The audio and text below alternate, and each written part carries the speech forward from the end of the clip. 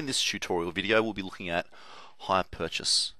Now hire purchase is an agreement between goods suppliers and people whereby they can pay a deposit to purchase goods which they receive straight away, and then the remainder of the money owing is in a loan arrangement.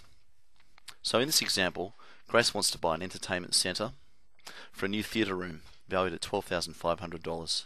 She's a bit low on cash, and so she goes to Radio Rentals and arranges a hire purchase arrangement. In this hire purchase arrangement, the price of the goods is $12,500, and quite commonly you're required to pay something like a 10% deposit. So we'll use a deposit of $1,250. That's paid up front. There's no interest attracted on that particular amount. She then has a remainder of $11,250 that she has to loan from either the store or an institution representing the store. This amount does in fact attract interest, and as you'll see, this is where the hire purchase arrangement actually costs money. The terms of the agreement for Grace are there's a 10% deposit, which comes out to $1,250, and 36 monthly installments of $420.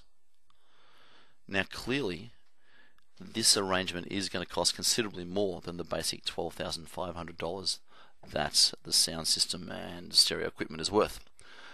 And this is because there is a loan involved. The deposit comes off the price.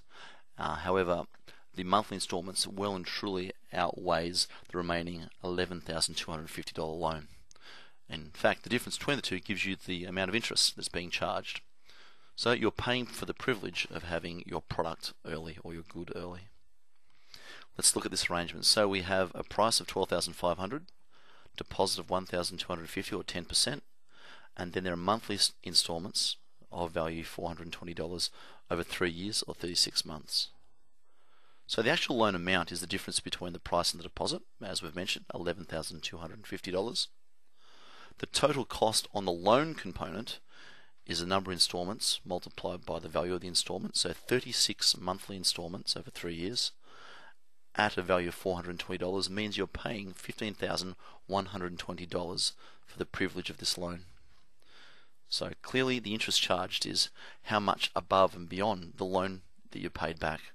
So you've paid $15,120 and you owed $11,250. So the financial institute or the store has charged you $3,870 interest in this example. So the total cost of the goods, as you can see, is the deposit plus the amount you've loaned plus the interest. It was originally of value $12,500, but this 3-year payment plan means at the end you have actually paid $16,370, considerably more than what it's actually worth.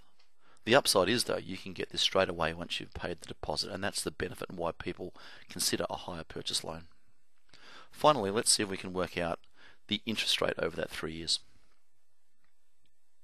So we're after the rate in percent per annum. The principal, important to notice that the principal is the principal amount of the loan, not the total price of $12,500 because we've already paid a deposit. It's the amount that we're loaning, the $11,250. The term is for 3 years. It was 36 months, but we need to keep this in years because the rate's per annum as well.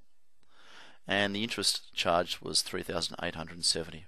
Remembering this model is a flat rate or a simple interest model.